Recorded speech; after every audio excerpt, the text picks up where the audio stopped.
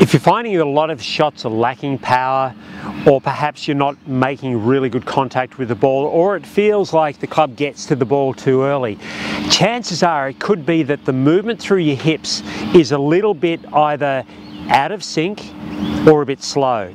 Hi, I'm Peter Knight. I've created this channel, Peter Knight Golf, to help you play the best golf you can, and today we're looking at hip movement, hip speed, and how it all fits in with the golf swing sequence. So if we look at the motion of the hips, when I set myself up, I swing back and through, my hips are stationary, they'll gain speed, they'll move toward the target, and then work through.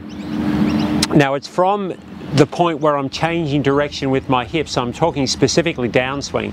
From here, as I change direction, my hips are going to accelerate for a short period of time during the swing. So this period is critical.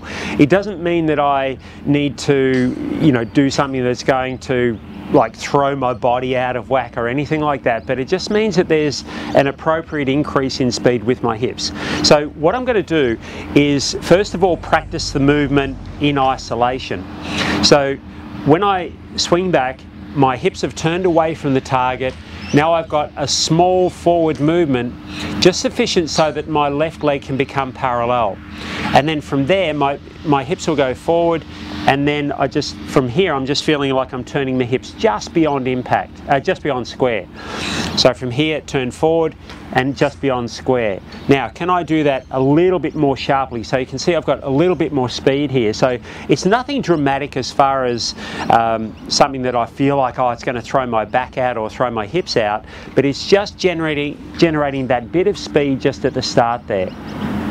Now, from this point in the swing, my hips, and I'll show you how it all sequences in a moment, but from this point here, my hips are actually going to slow down anyway. So I don't have to create that movement very long in the swing, but what I have to do is time it correctly.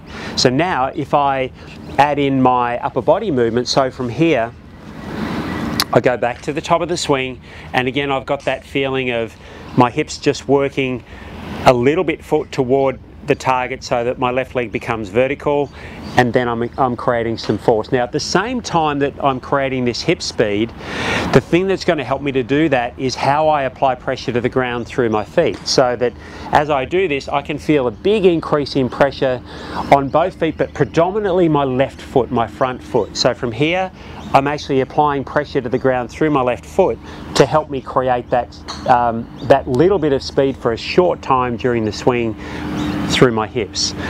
So now if I bring the arms and the club in, I get to the top of the swing, hips will move forward and then turn. So again I'm creating that speed through my hips just for this period through here to get that sense of it, and then I'll just let the club go. And it looks more like a normal golf swing.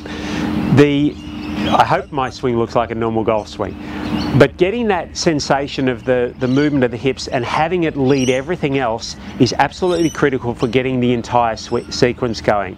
So if I swing the club down and my hips move too slowly, then I'm not going to be able to get the pressure onto my left side. If it's too slow, I lose the ability to keep the correct sequence of motion, and my upper body and my arms are likely to take over. So if we put that into play with a golf ball, and we look to create that same motion through the hips,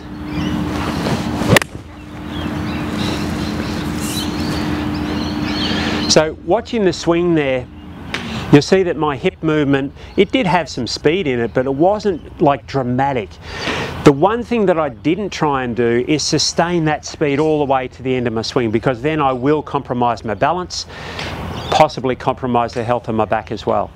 So practicing that movement, even going through the smaller steps through the beginning of the video there, where you're isolating the movement just to that first movement with the hips without worrying about your upper body or your arms or your club, and then building on that, build in the movement with the upper body, then the arms and the club, and then with the golf ball, that will actually help the overall coordination of your movement.